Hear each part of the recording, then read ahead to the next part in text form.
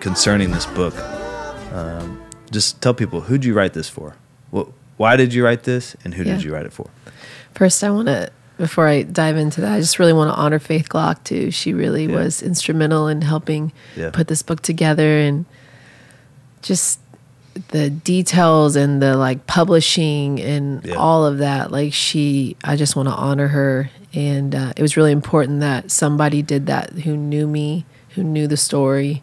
And she's just a dear sister. So I just really want to honor her. Thank you, Faith. But yeah, when I wrote this book, it was really, the Lord spoke to me really clearly.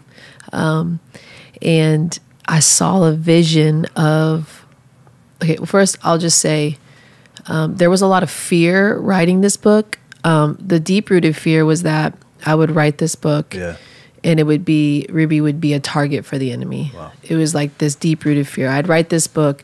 And something worse would happen. Okay. And I really just heard the Lord one time in my quiet time, and he said, like, this is not about you. Jeez. I did a miracle in this child, and this story needs to go forth. Come on.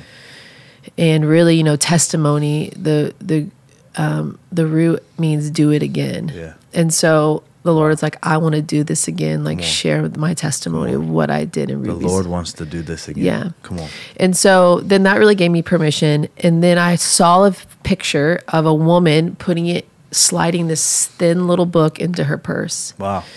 And I was like, what is that, Lord? And he said, I want the reader to be able to sit down and read it in less than an hour. Wow. So he gave you the strategy for like how this book would look, all that. Yeah. Wow. And I was like, it's like one of those moments, like when Jesus talks about in scripture, how like there's not enough pages in the world to talk about all that he did. Wow. So for me to like condense it to a 45 minute read book, I was like, that's going to be hard. Yeah. So then the Lord really walked me through this process, because there are things that these were the two things I was balancing. One was I really wanted to honor Ruby. Yeah. And the second thing was what was a kiss and what was to share. Yeah. And so it was a lot of like, is this a kiss from you, Lord, to just keep Mary treasure in my heart? Or is this to share with others? Amen. And so he really just started to show me these things. And so that's kind of how the book happened. And I really felt led to write it. He told me to write it during nursing hours. And that was really because a couple things. I feel like the night watch is so holy. Yes. The nighttime hours are so holy as intercessors, as praying. Amen. And then the second thing was, my postpartum with Rosie was really taken from me by the enemy, because right when Rosie was born was when Ruby's cancer came back. Right. So that first 3 months, I didn't have that with Rosie.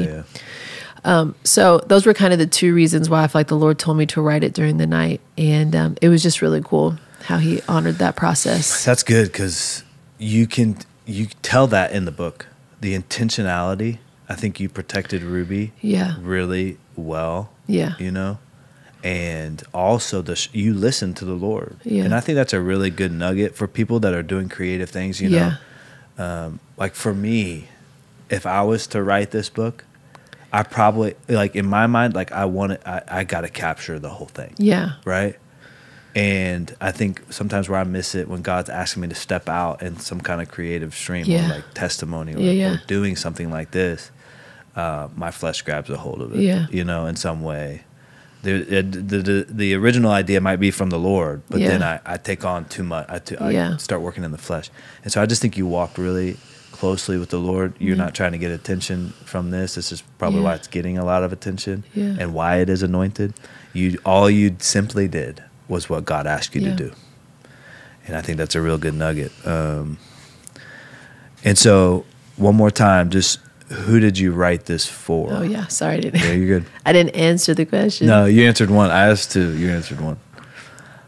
So I wrote this book for, I think initially I wrote this book for a mother or father walking through a very thick season with a sick child. But then as I was writing it, I realized I was really writing it for parents. Come on. And just parents who really struggle with fear of death in their kids, fear of letting go, fear of giving their children back to the Lord. And then it kind of evolved to just people who are, asking for the gift of faith, wanting faith, and just desiring more of that in their life. So it's kind of evolved into that. Wow. But attention, like when I first wrote it, I really saw a mama in the thick of it reading it. Wow. A dad in the thick of it reading it. And you told me that we really like to see some of these books at Riley Hospital, which is where Ruby got treatment, and it's available for mothers. We just heard our friend Mitch has a friend who's walking through cancer and treatment. And we know a few people that have read it. That's been really a gift. I've had a few women reach out to me, and two specifically that said, "I just want you to know I'm on my first round of I'm going to my first round of chemo, and someone gave me your book to read." So that was just really encouraging. I had a vision too, and I won't share the whole prophetic word I got from the Lord, but I had a vision, and I saw, when you get like a hospital welcome bag, I remember getting it with Ruby, and it had like a toothbrush, a map of the Riley, and vouchers for food. I saw like a book in that plastic welcome bag. Right. So that's kind of just who I wrote it for, and really just the main reason is in obedience to the Father. And I'm thinking about we had to walk through like Tall Pine, which is in Warsaw, is the one that made the book and helped us with some of that process. And we're thinking like, how much do you sell the book for? And I just honor you again. I mean, $9.99. I give it for free I mean, it's just it's so available. Yeah. And I think that's why the Lord is really using it and going to use it. You mentioned something about fear. You're right. I think this book releases faith. Yeah. And that's why it's palatable to those who need faith. We all need faith. What do I mean by faith? Really trusting God through hard situations, right? You talked about in this book, you said something, maybe I'll just find it and read it, but you talked about how our choice, we had a choice to make, is what you said, and we chose to worship. Mm-hmm. Can you talk a little bit more about that? Yeah. I mean, when your daughter is diagnosed with a rare cancer, you kind of have two choices. You can choose to find joy in the suffering, or you can choose to go down this rabbit hole of fear and anxiety and allow that to dictate your day to day. And so I just remember like a pivotal moment, really stewarded by you, saw this, of just like, we're going to choose to walk in the goodness and the faithfulness of our God. And no matter what happens, praise God, we're going to choose to declare his goodness, his faithfulness. And it was easy to say it, but to really believe it in your heart was another thing. Yeah. And that took a process for me, and a process I really talk about in the Lord of, I had this, I call it my Abraham Isaac moment, where Saul and I really laid Ruby on the altar and really said to the Lord, she is yours. Whether she's alive, whether she's dead, she really is yours. So, it was interesting because that's the picture right there that you're talking about, that altar moment. Yeah. And it's a picture of Callie and I on the ground during Ruby's 20-hour surgery. And that was a moment where, I would say we had to say, no matter what, Lord, and man, jeez. There's a verse I'm trying to find here. But you said here, we made a decision. Our family was going to walk this out with joy, peace, and victory.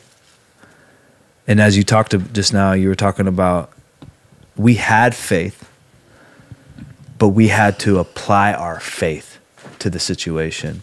Yeah. And worship was the way that God helped us apply our belief to what seemed like an impossible situation.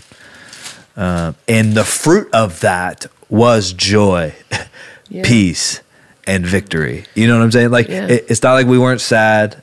I mean, man, when we came back the second time, really, we went to Sunrise. Mitch was leading worship for Kingdom Collective, and Sunrise worship team happened to be there, which I would say every time we've hit a situation where we were concerned about Ruby, people have been like in our path to pray almost right away. And that was a night we came back from Indy, and I remember just crying, man, in that. You remember that, Mitch?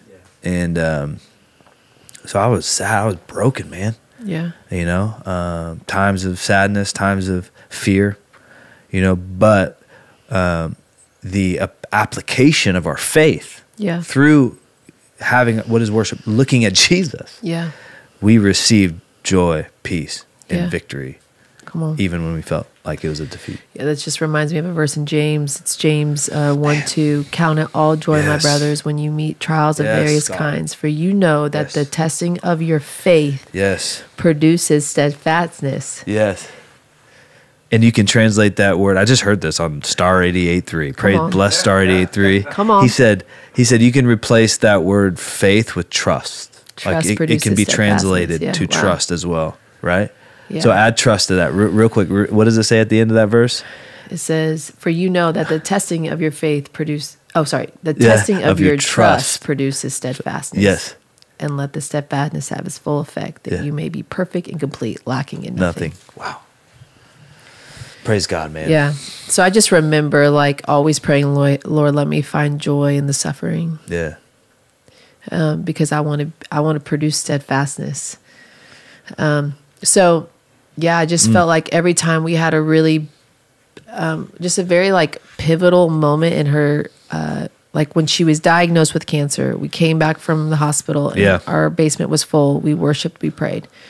When we found out her cancer came back, we went to the crossing and we worshiped and we prayed. Yeah.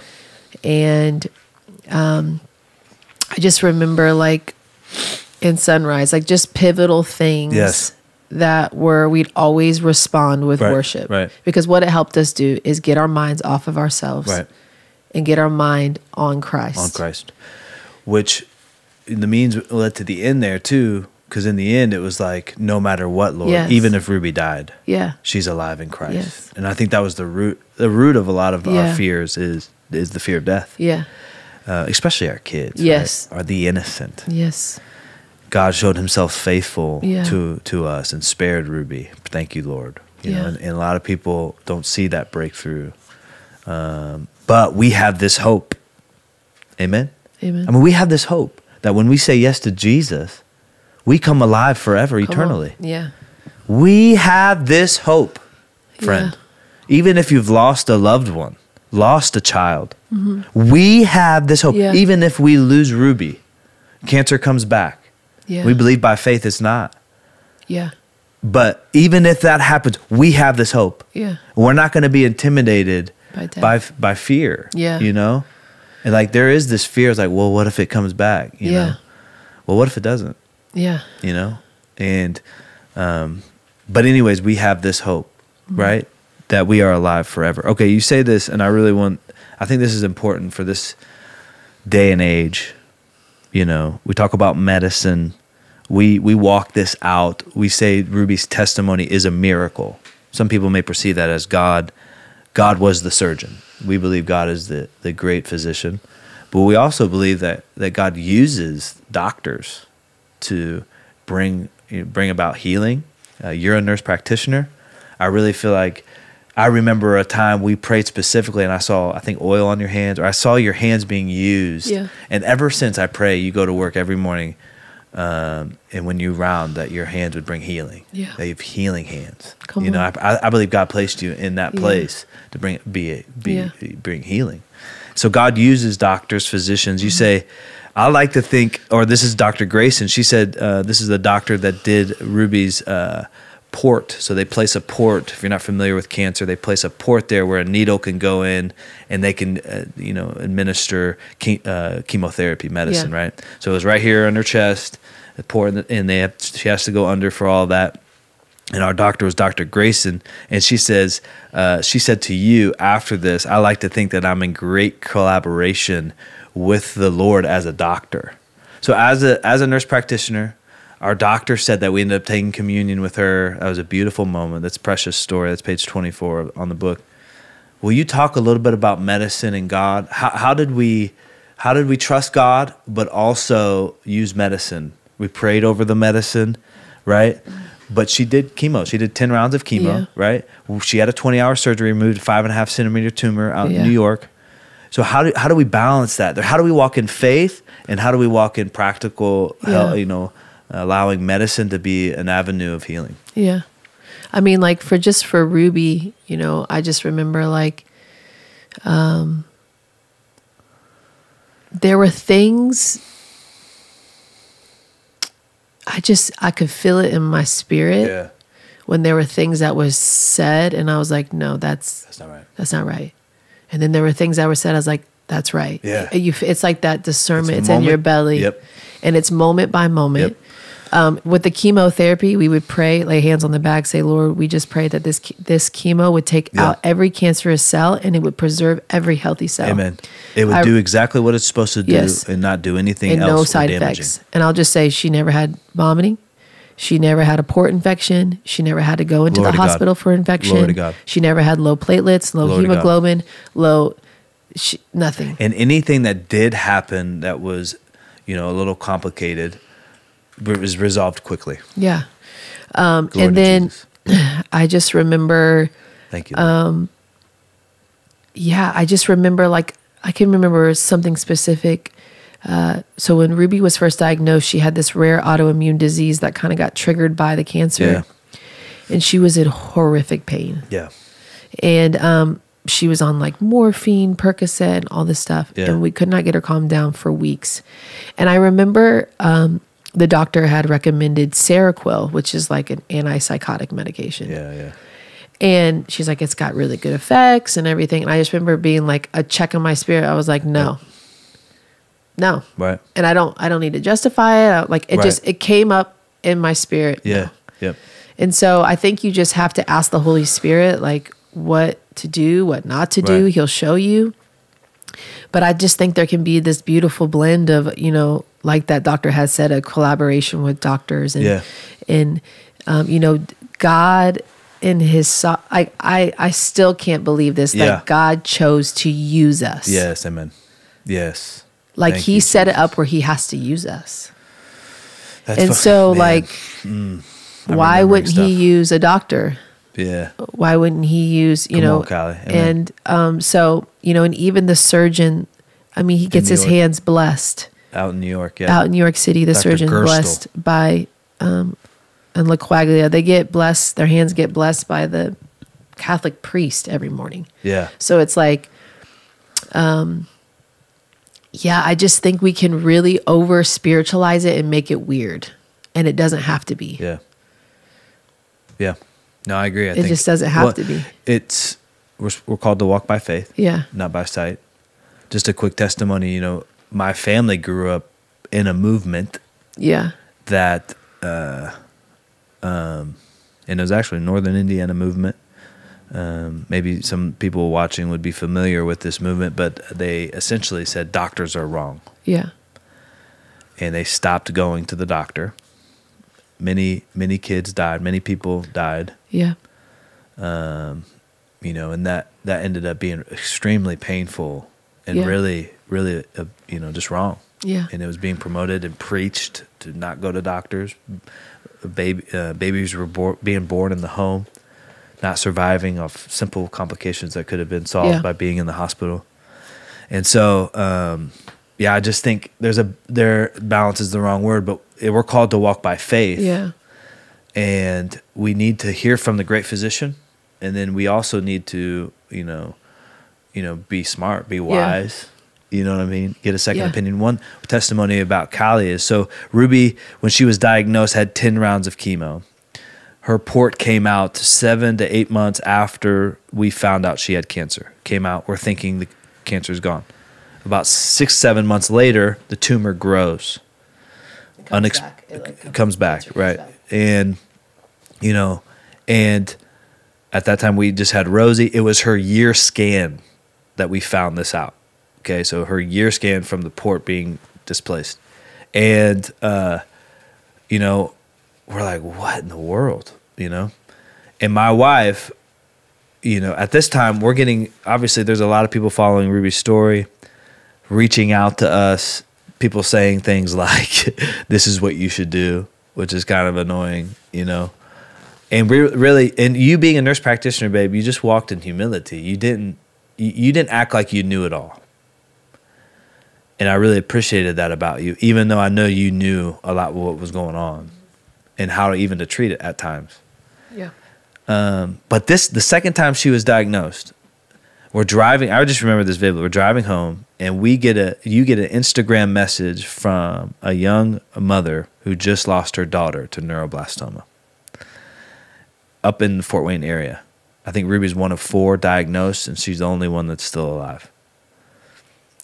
And this mother reaches out and says, hey, and something hits in you about getting a second opinion, because Riley at that time was talking about going through 18 months of stem cell, which is really hard on a person. Yeah. Right? We've been on the 5th floor at Riley, bro. Like, yeah, it's not easy to be up there. Yeah. Right? I mean, you see children suffering, dying. Yeah.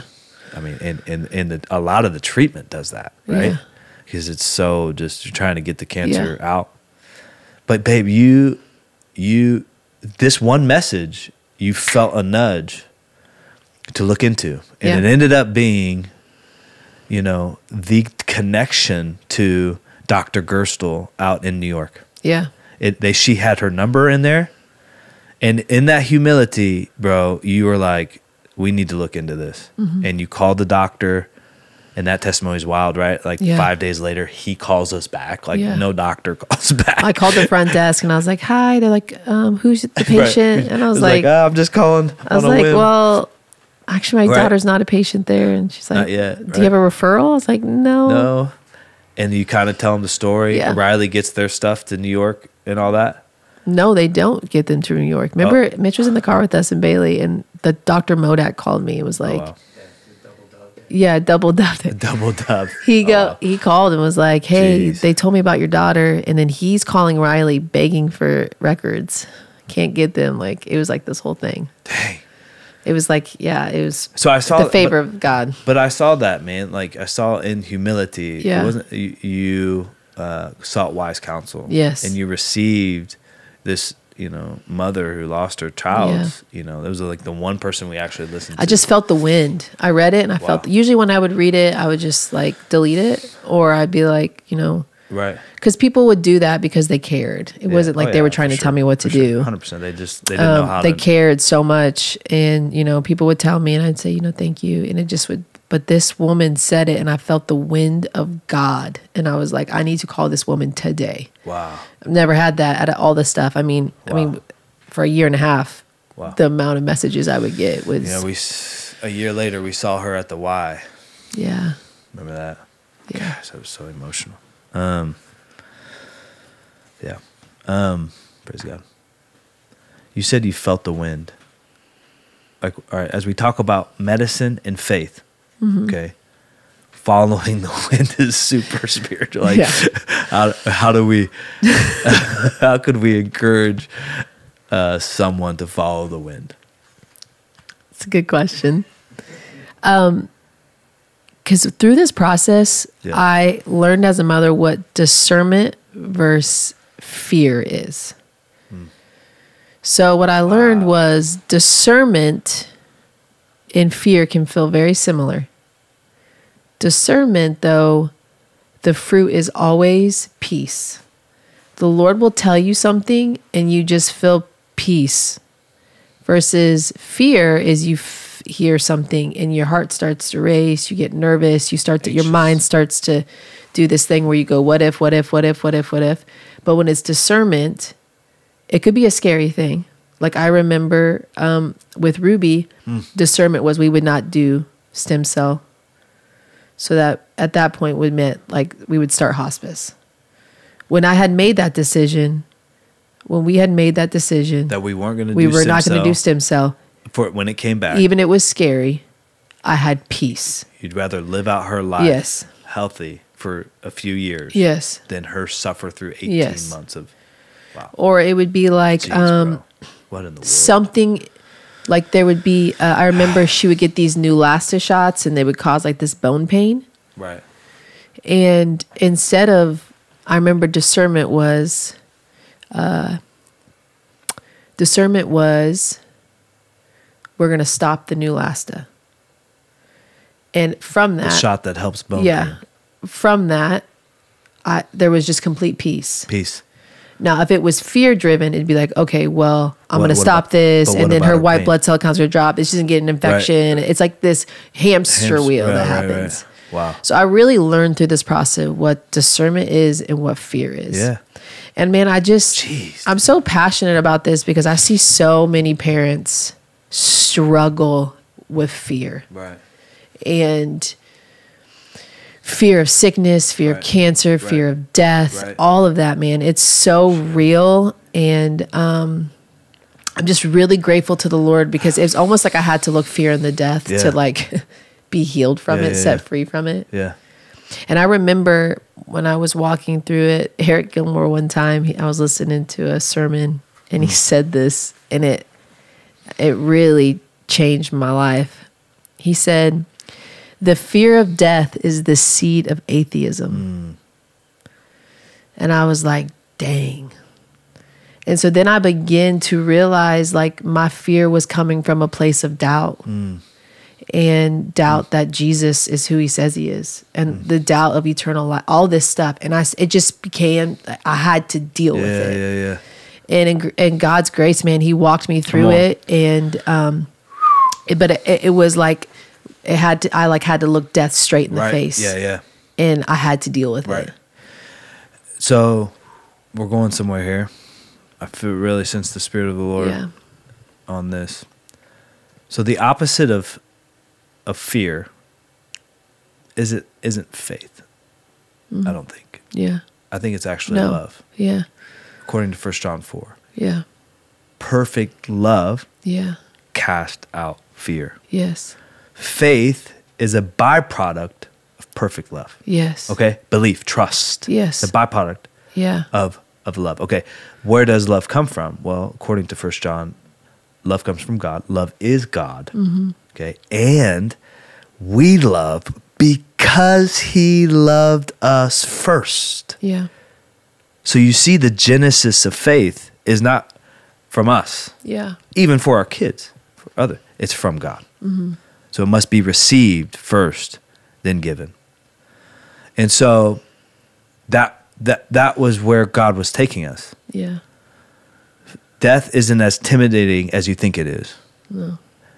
Fear is not as powerful, as strong as my love. Right? Yeah. And I just think that's so, and this is what we talk about, like, this is why we have to have eyes. This is why worship is so important. Yeah. Is so that we can, in the eyes of our heart, see God where he is, on his throne. Come on. Receive his love. Yeah. Amen? And then not be afraid. Yeah. Right? Come on. Now, in this world, we'll have tribulations. Yeah. But take heart. I have overcome the world. Yeah. That's including death. Yeah. Jesus destroyed the powers of hell, destroyed death.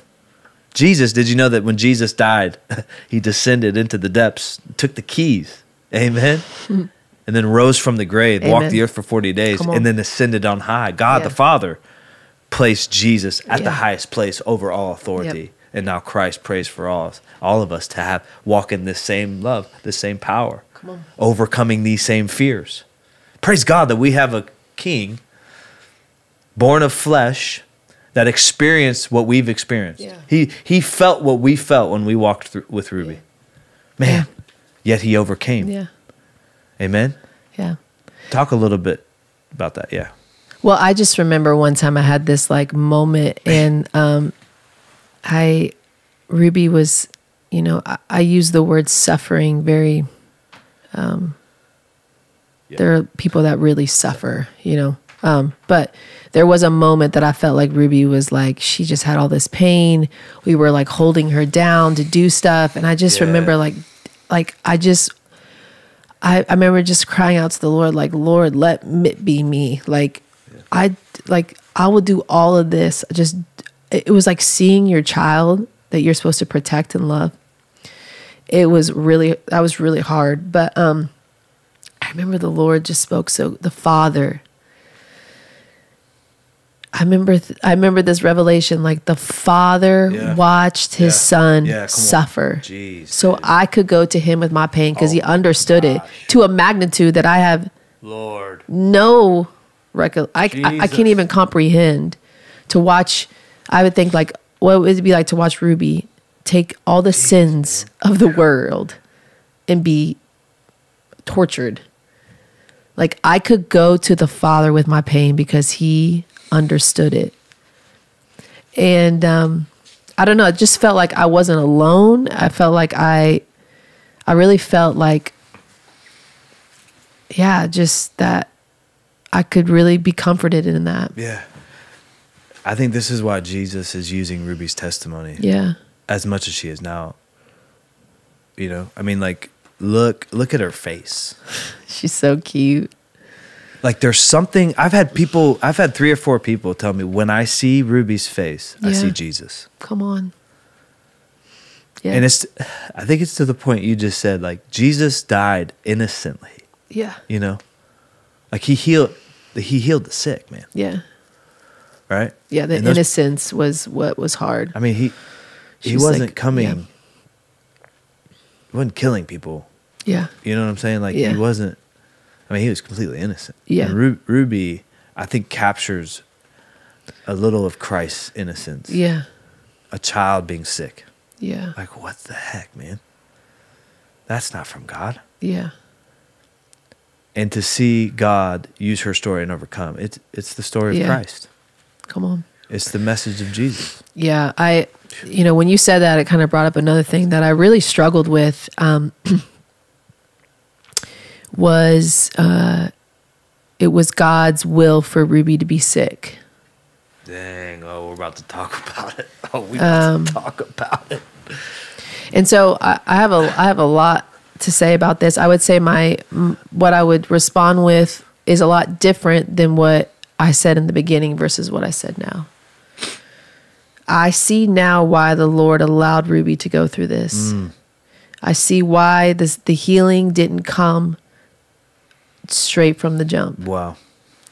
You know, Romans 8:18, for the suffering now will not compare to the glory that he will reveal. Christ was revealed through her suffering. Jesus. And so, what man, like what was for evil, God made for good. So like all of that is true. And I remember, this moment where, and I write about it in the book, and, Jesus, he didn't bring the healing. Yeah. Right. We prayed for healing. We believed in it. Yeah. I remember like praying that they would go in for the biopsy and the cancer would be gone, and like having faith that it could happen. Yeah. And it didn't. And I remember the Lord gave me this beautiful revelation of when Jesus comes to raise Lazarus, and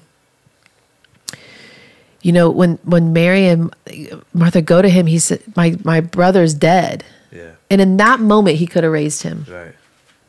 Right in that moment. Right. And he didn't. No. And then when he gets there, he weeps. Yeah. And I just remember like the Lord showing me, like, first of all, Jesus has wept through this. He wept through this with us the whole way. Wow. And there was a reason why he didn't bring the healing in a moment. Yeah. Do I think God put cancer in Ruby? No, I do not. And how I know that is because even when I found out, I asked the head neuroblastoma doctor in the world, I said, when did this cancer start? He said, at the moment of conception. Dang, bro. A neuroblastoma cell is the first cell to form. So the moment of conception, the conception, the enemy was trying to eliminate my child. Jeez, bro. But I really realized, looking back at the story now, writing this story, why God did not bring the healing in a moment. And the lives that were touched, the nurses that were ministered to, the gospel went forth through the suffering. And so I just want to like encourage people. Like one of my main prayers in this book is that you would make your valley a well. Amen. Come on. So whatever valley you're walking through, you would make it a well to bring people to Christ. Amen. Come on. Because there is something about when you walk through the suffering that people watch. Jeez, dude. They do. And I don't know, you grab their attention, and it's an opportune time to preach the gospel. Jeez, bro. And so just like my heart cry is that you would make your valley a well, and it's hard.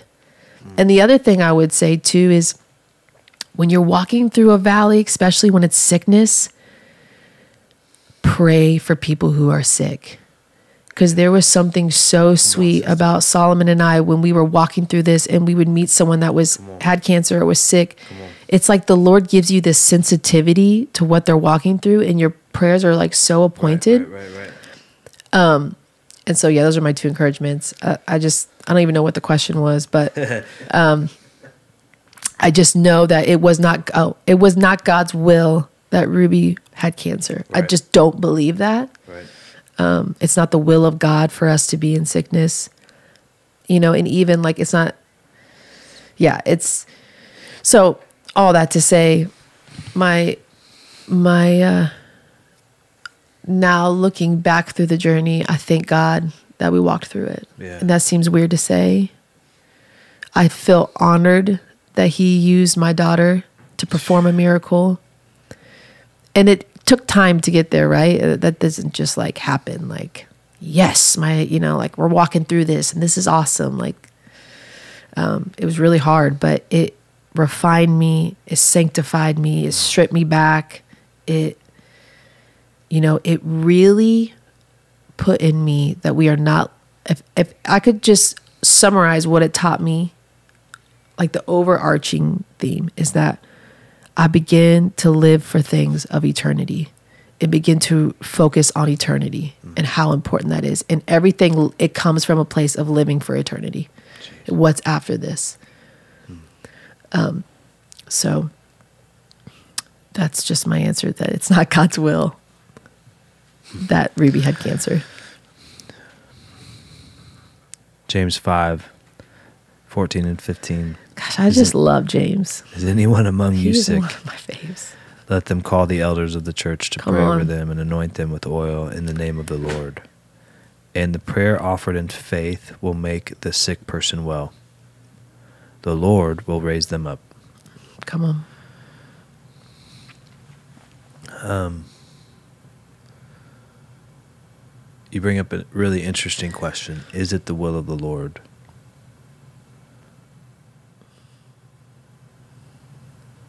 Is healing God's will? Right? Mm-hmm. And we're not going to cover that on this episode. You should cover that. I was literally going to say, you should talk about, is it God's will to heal? Go there, dude. Go there, bro, because faith comes by hearing. Yeah. And people haven't heard that. People need to hear that. Yeah. And you believe it. Come on. You believe it. Well, I got to be honest. Right now. I believe it. I believe we serve a good God. Yeah. I also am embracing mystery. Yeah. And the mystery of God, Yeah. And the sovereignty of God. Yeah. And I think I'm getting in tune with people that have lost people. Mm-hmm. I don't want to create theology around experience. Yeah. It's got to be based on the scripture. Yeah. Come on. It's got to be. Yeah. Amen. And God, and we got to tap into God's nature written in the scripture. Yeah. His name is Jehovah Rapha. Yes. Healing is not what he does, friends. No. Yeah. It's who he is. Come on. Yes. It's who he is. Yeah.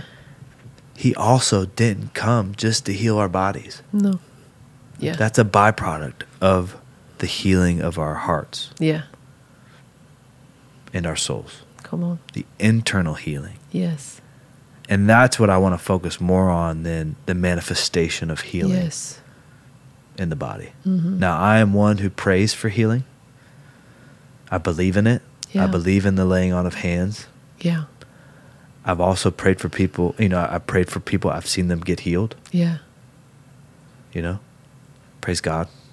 I've also prayed for people who have died. Yeah. I prayed for one mom one time. I'll never forget this. 40 years old, stage 4, 4 kids, cancer. And I remember going into that hospital room with such faith. Yeah. That she was like, I had so much faith. Yeah. That she wasn't going to die. And, the testimony, and she died 2 weeks later. And the testimony, she gave her life to the Lord that day, And it just, so I don't want to this isn't a doctrinal push, right? I just want to meet people where they're at. I believe the Lord does that. Yeah. I've seen prayers of healing with I thought was faith, and it happened. I've also seen prayers where I thought was faith, and it didn't happen. Yeah. That's why the emphasis for Ruby's story is the no matter what. Yes. I think that's what God wants us to get to. Yeah. I think what's so cool too about you, Saul, and most of the people know this, but I just remember so you're 12 years old, you lose your mom to breast cancer. Yeah. Your mom's 40, in her 40s, dies of breast cancer. It would be so easy for you to live with this chip on your shoulder of I prayed for healing for my mom, believed, didn't come. Yeah. Then your daughter gets cancer. Yeah. And it would have been so easy for you to just have this chip, this anger towards God, this I know you didn't do it now, you're not going to do it again, all of that. And you just never had that. You had so much faith. We believed for healing. We prayed for healing. And so I just want to honor that in you because I have, I've seen that a lot where, we allow our human experiences to define God's nature. Yeah. That's just not scriptural. Yeah. And so I just want to honor that in you and just you could have so easily just given up and just been mad and you weren't ever. I gotta be honest, I love ministering to people. I love, evangelism, I love street type of ministry, Yeah. I love, it's a love-hate relationship. Same. And healing is something, we'll go to the store, right?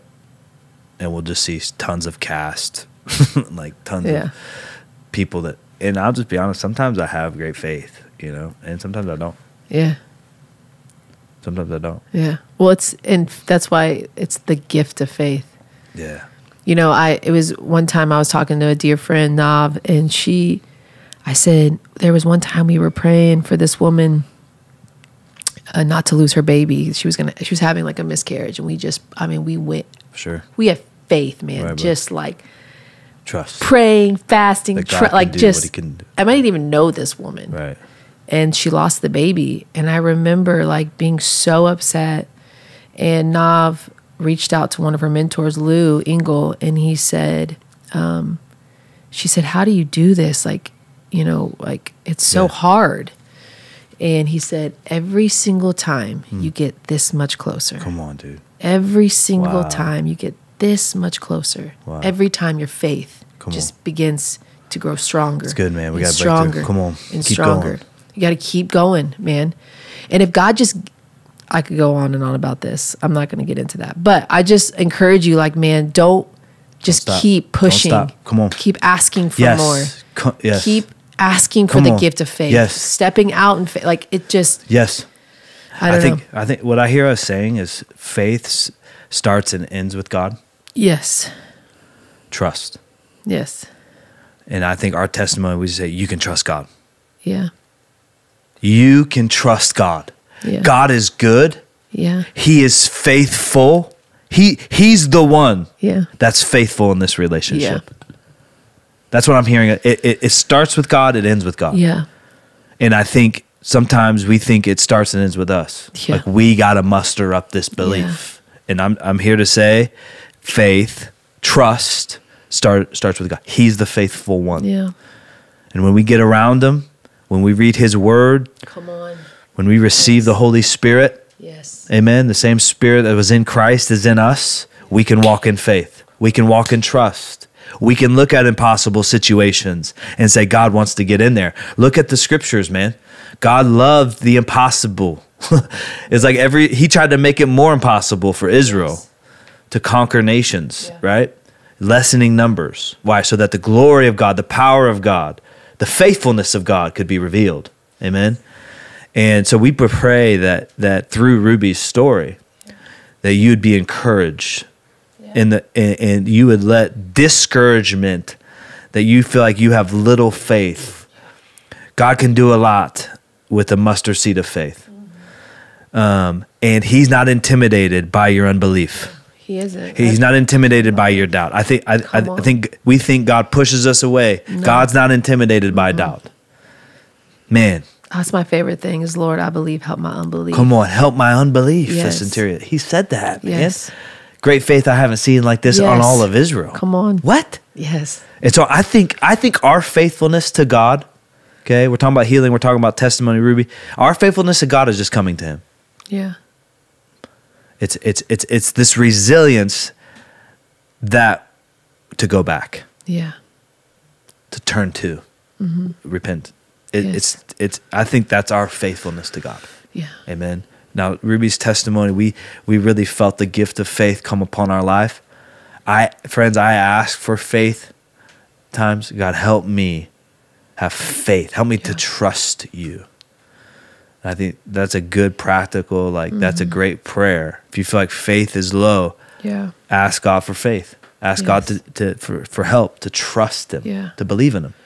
And I would say in a second step is there were times when we didn't have faith, and I was very aware of that. For sure. And that's why we had a body of intercessors. Dude, we had to have other people pray for us. I just said this standing in the our gap, discipleship man. school. You have to have intercessors standing. Like there would be times where I'd be like, I have no faith right now. No faith, man. I have no faith to fast. Nothing. Like we couldn't even practically pray. I couldn't. There were times I couldn't pray. No. And I would that's when Mitch. The body of Christ, like that right there was the body. That's 100%. That in our weakness, his strength is made perfect. I remember reaching out we went on a fast, 10-dayer. I ate a Snickers bar. He got really mad at me. he really did. I remember leaving the golf course. You're going to let this. That's what he said. He's like, you're going to let a Snickers bar stand in between your and your daughter's healing. I'm like, bro, first of all, relax. I was laughing at the car. Did you? Confession. Bro, I was. Confession time. Right? You just confessed to orange juice. I remember laughing at Mitch being like, bro, all right, but it was really good, Snickers bar. But I agree with that 100%. The times I reached out to you, I reached out to Aaron. I couldn't finish it fast. I felt, and I called Aaron and asked him to finish it for me. And I think that's really important. You know, don't try to that's mustering up. You can't muster it up, man. And I'll say this, and this will be the last thing, one of the last things, and we can pray. But there's a time at Riley, Cali, where I felt privileged to walk through this with you. I felt privileged to receive this assignment from God. Yeah. Wow. And I think that's how much faith God supplied us with during that journey. Where I was like, man, Lord, thank you for allowing us to worship you through this, to experience your love and power through this.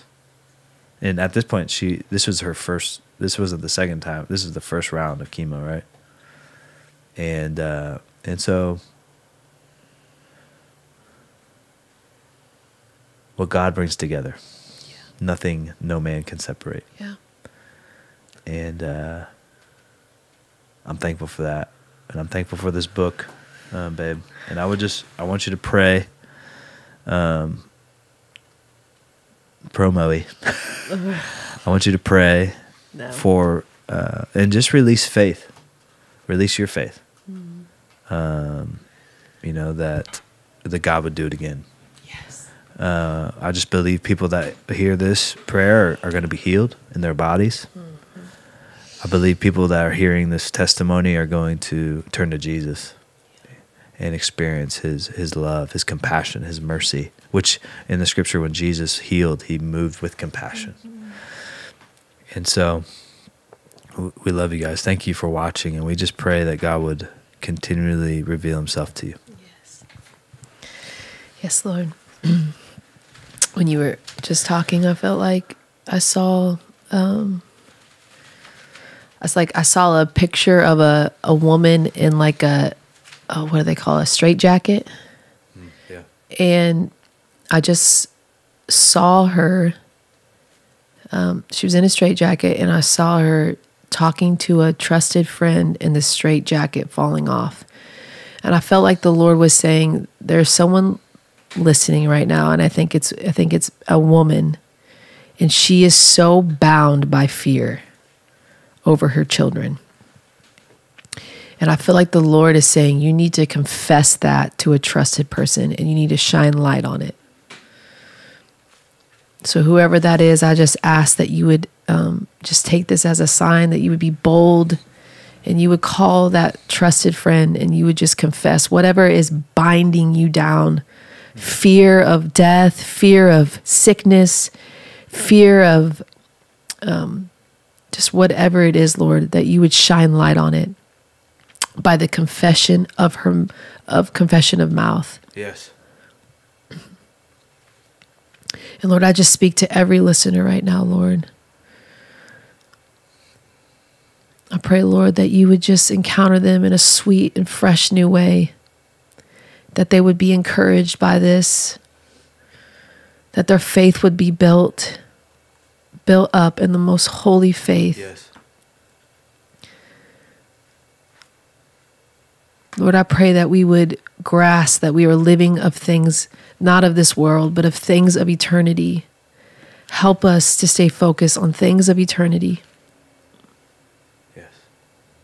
To fix our minds on things above and not on things beneath. Amen.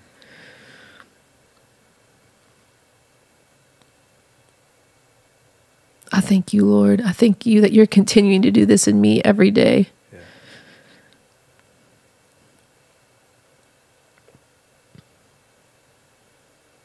And Lord, any mom or father who's listening to this who has lost a child, man, I pray that you would just speak to them in a new way to comfort them, Lord. You're the Prince of Peace. That maybe they're just, there's so much bitterness and just anger that only you can touch. Yeah. Only you can heal. Amen. Only you, Father. Only you. So, Lord, I just thank you. I thank you for your precious Son, Jesus, and what he died and what he purchased for us on the cross. Amen.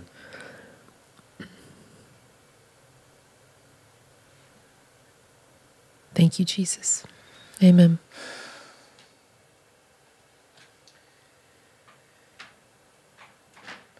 Oh, magnify the Lord, for he is worthy to be praised. Oh, magnify the Lord, for he is worthy to be praised. Hosanna, blessed be the rock, blessed be the rock of my salvation. Hosanna,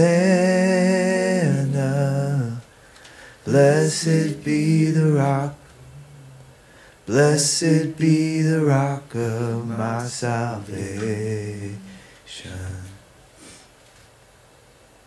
Thank you, Lord.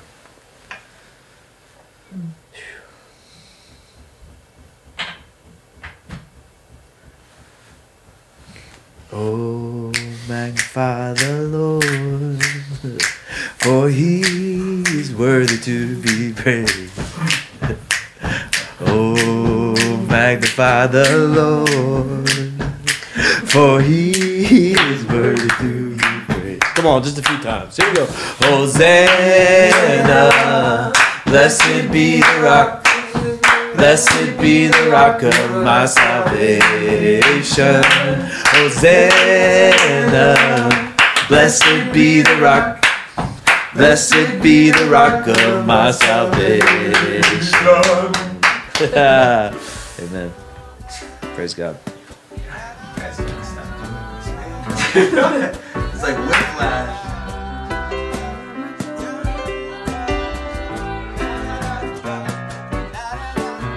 Kylie's new book. It's called Ruby, and it's the story of Ruby.